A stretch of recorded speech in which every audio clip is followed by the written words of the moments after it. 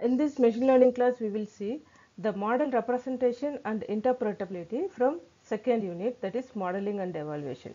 So in today's class, we will see the underfitting, overfitting and bias and variance trade-off. So the bias is nothing but errors, that is error due to bias and error due to variance. Okay, so these are the things we will see in today's class. Model representation. Here, the goal of supervised machine learning is to learn or derive a target function, okay, which can be best to determine the target variable from a set of input variable. Okay, so this is our model or supervised machine learning algorithm. So here it requires training data. So from the training data, the model will be trained and it will produce the target function.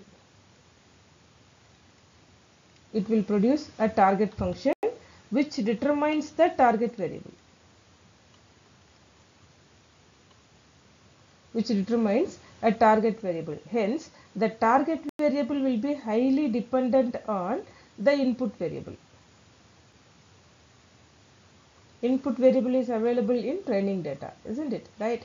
Here, the learning the target function from the training data is the extent of generalization. So, we have already seen what is generalization in our previous class, isn't it? So, learning the target function from the training data is actually the generalization, extension of generalization.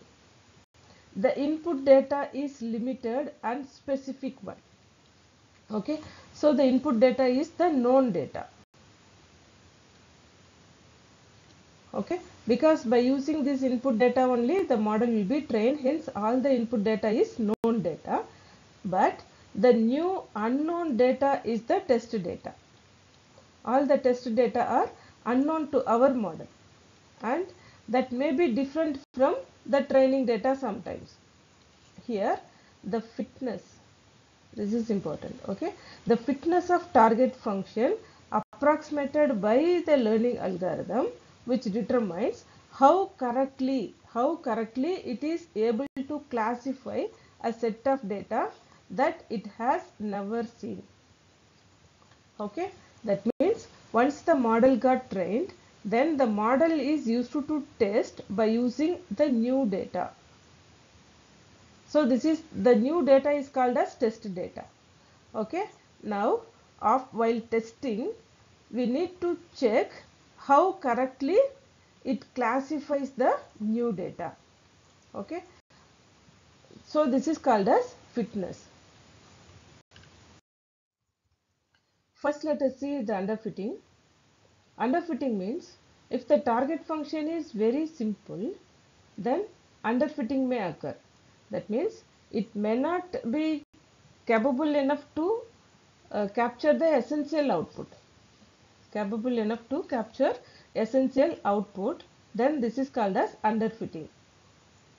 So when the underfitting occurs, when trying to represent the nonlinear data with linear model. Okay, the data is actually nonlinear data, but the model is linear model. Very simple, very straight line, isn't it? So this is the balanced fit, actually original fit. So it should be represented in nonlinear. But the target function is linear function, isn't it? So here in this diagram also the balanced fit should come like this, but underfitting means it is represented as a non-linear function, sorry, linear function. Linear function, that means all the data below the line is one class and above the line are another class, isn't it? So this is actually a wrong result. The original result should come like this. So this is balanced fit, this is underfitting. So the underfitting happens due to the unavailability of sufficient training data. That means if the training data set is very small, then underfitting occurs. Okay, what are the causes of underfitting? It reduces the performance, that is poor performance of training data as well as poor generalization to testing data. Both the things will happen, right? How to overcome this underfitting? First, by using more training data, that is the training data set should be increased. Increase training data and reduce the features by effective feature selection. So we have to use the effective feature selection methodology to reduce the number of features in the record. Okay, so we have to select only number of required attributes from a record, then only the underfitting will be overcome. The opposite to underfitting is called as overfitting. That means this particular fitting matches the training data too closely. So this is the balance fit, this is overfit. So here this target function matches the data very too closely, isn't it? So if any specific deviation in the training data, that is in the training data the noise or outliers included, then it gets embedded in the model. That means the noise or outliers are embedded in the model, hence the performance will automatically reduces. That means the system will get more complicated. The target function will be more complicated here. Okay, overfitting occurs the result of trying to fit an excessively complex model to close matching the training data. So because of noise and outliers. Here the target function that tries to make sure all the training data points are correctly partitioned by the decision boundary. So this is called as overfitting. Here the test data is not affected by the overfitting, right? That means the target function results in wrong classification in the testing data set, right? Testing data means new data, hence the new data never affected by the overfitting, isn't it? So what actually overfitting is? The overfitting result in good performance with the training data set, good performance in the training data set, but very poor generalization, hence poor performance with the test data set. Why? Because there is an error in the training data.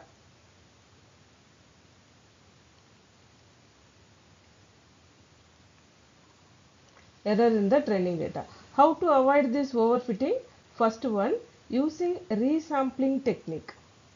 Okay, like k-fold cross validation. That means we have to completely reconstruct the training data. And second one, hold back of validation data set. Validation data set should be hold back. And the third one, remove the nodes which have little or no predictive power. Okay, if there is no predictive power, then that node should be completely removed for given machine learning problem, right? So by this way we can avoid the overfitting problem.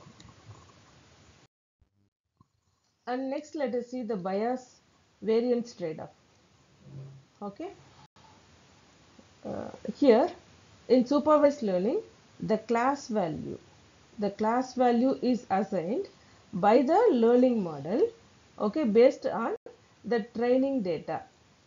Okay, so the training data may be differ from actual class value, right? Here if there is any deviation, then errors may occur, isn't it? So the errors are two types. First one is the error due to bias, and second one is the error due to variance. So this diagram explains the bias variance trade-off. Okay, so the y-axis represent bias and x-axis represent variance. So variance. Okay, so the first diagram is low bias, low variance. See, all the data set are available only in the innermost circle. Okay, so low variance and low bias. And this is the second diagram. Here this is low variance, high bias. Variance is low, bias is very high. See, the data are very close to each other, but that is deviated from the innermost circle. And when come to the third diagram, this is high variance, high bias. Okay, high variance means all the data are scattered and that is also deviated from the innermost circle. Okay, so this is high variance, high bias. And this one, fourth one, low bias, high variance. Okay, so some of the uh, data are close to inner circle, but the variance is very high. First, let us see errors due to bias. Okay, errors due to bias which comes from specifying assumptions made by the model to make the target function very less complex or easier to learn. Okay, very less complex means that comes because of underfitting, isn't it? Underfitting means insufficient training data.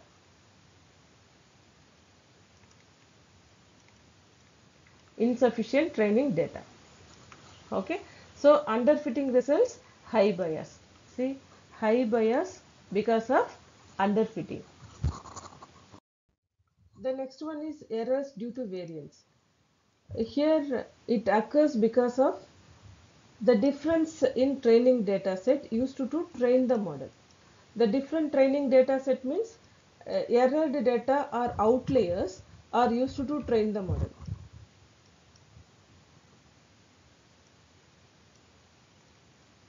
Error data sets or outliers are used to train the model.